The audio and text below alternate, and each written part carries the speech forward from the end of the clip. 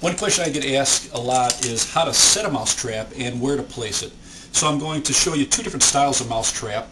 And for a snap trap, it's probably the cheapest, it's probably the most effective way to catch a mouse. And this bar on the spring that catches the mouse, we're going to pull this back. They call this the hammer. And I'm just going to grab the corner of it with my thumb, and I'm going to use this retaining bar.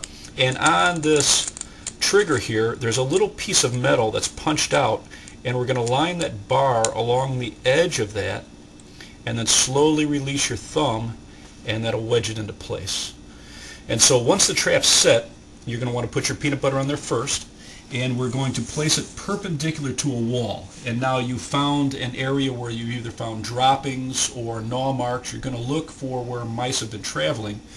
We're going to place it in that area, and you do not want to put the mouse trap parallel with the wall, because if they come from behind and touch it, it'll just throw them off. So you want to place it perpendicular with the trigger pointing to the wall, and so no matter what direction they come from, you're going to catch a mouse. So that's the basic old-fashioned mouse trap. And they have a pre-scented trap, which is very popular. Once you open the package, this is designed to last for 6 months without having to have any bait on it.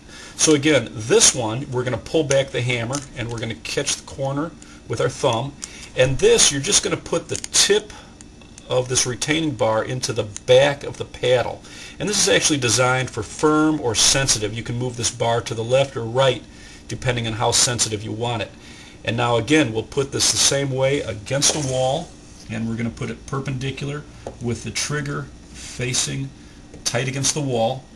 And for this, after 6 months, if you're still using the trap, or if you haven't caught anything and want to use it, this is also designed to be very effective. By putting peanut butter in here, it gets caught in these small holes so that a mouse really has to go after it, and it's going to be very effective at catching it.